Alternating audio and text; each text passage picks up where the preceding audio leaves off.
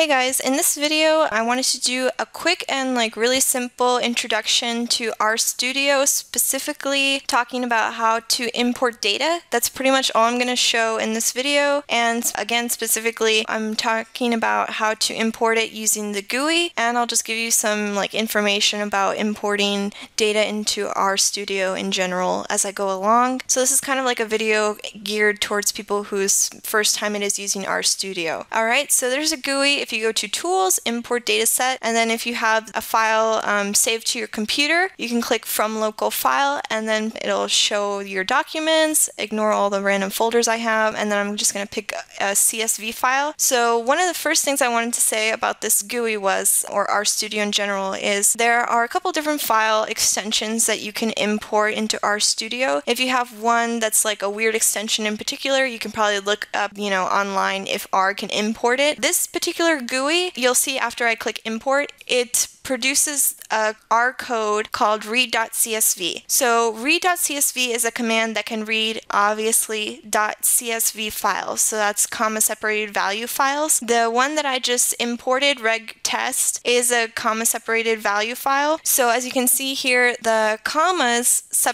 act as separators in the file, and then it produces commas when you import it. So read.csv, the command, and this GUI can import CSV files and also .text files, so .txt. Now, if you're importing files from an Excel sheet, for example, you can open it in Excel and save your file as .csv and then run this command. That's fine. If you try to import using the GUI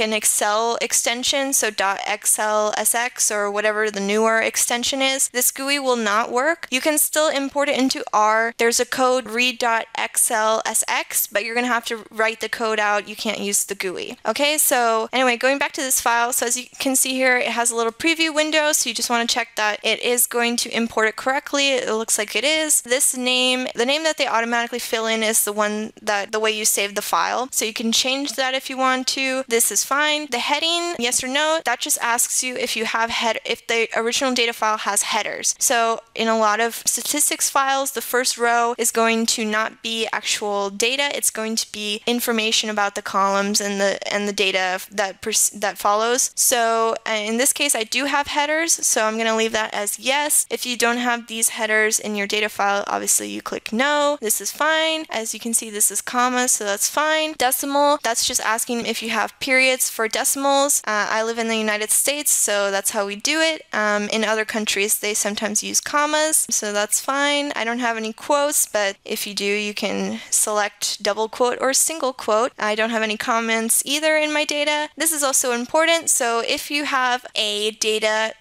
file with missing values, you don't want to leave those empty, and you don't want to put those as zeros. You want to put those as NAs if possible. And so the NA strings, that's going to be left alone. Actually, this file doesn't have any empty data either, so we're good to go. We can click import, and you'll see that this runs that code, these two lines of codes in the console. So I'm going to just copy it and paste it here. So the code that was run, like I said, was read.csv, and it assigns it using this assignment operator to a variable that was created called reg test. So again, it just gets that name from the file name that I imported, and it picks up the file from the local computer. And then the second line of code that it runs automatically is view in parentheses reg test, and that just produces this data frame. So you've imported the data successfully, and you can see it's in your environment window as well. One more thing I would say is that for R, you always have to attach your data frame or your data after you import it. So for example, if you try to run a regression, if you look at my data, I have, for example, left thalamus proper, and say I want to regress that on age.